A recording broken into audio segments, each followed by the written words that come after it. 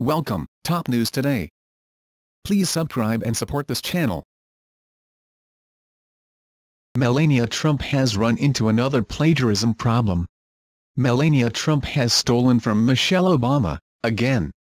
Although she's reportedly married to a man, Donald Trump, who hates Barack Obama, Melania Trump has used her position as First Lady to jack every aspect of Michelle Obama that she can get away with.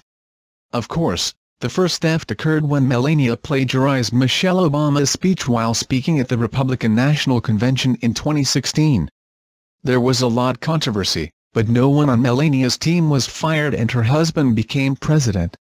But Melania must have thought that she could get away with stealing again. This time, she has used words from an Obama-era anti-bullying campaign to be included in her Be Best initiative for kids, according to BuzzFeed. Melania basically took the FTC pamphlet published in 2014 and copied the document for her new campaign. The issue is another disastrous and embarrassing moment for the Trump campaign. After being in office for over a year, Trump and his team have yet to make America great. Instead, Trump's presidency has been flawed and marred by scandal. Moreover, Melania apparently did not think twice about her anti-cyberbullying campaign. It will be hard to convince America's kids to believe that message when the biggest cyberbully in the nation happens to be the leader of the free world.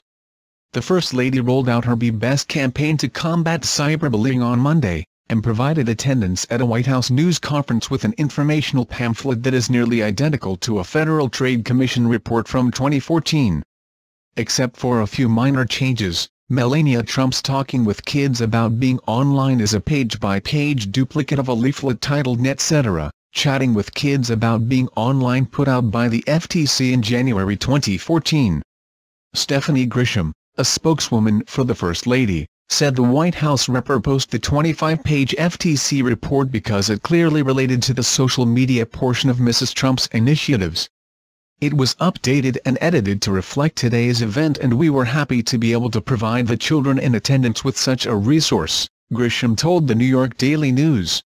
But the only portions of the First Lady's pamphlet that are updated and edited is the title, the cover page, a few graphics of smartphones and a subhead that now reads Sexting, Don't Do It instead of the Obama-era FTC reports Sexting. This is not the first time Melania Trump has found herself in hot water over plagiarism. A speechwriter admitted to accidentally including word-by-word sections of a Michelle Obama speech in Melania Trump's address to the Republican National Convention in July 2016. A person she has always liked is Michelle Obama, Trump's speechwriter, Meredith McKeever, said in a statement at the time. Over the phone, she read me some passages from Mrs. Obama's speech as examples. I wrote them down and later included some of the phrasing in the draft that ultimately became the final speech. In addition to the FTC flub, Melania Trump's Be Best awareness campaign raised some eyebrows since one of its main focuses is combating cyberbullying, behavior her husband is notorious around the world for perpetuating. Please subscribe channel. Thank you for watching.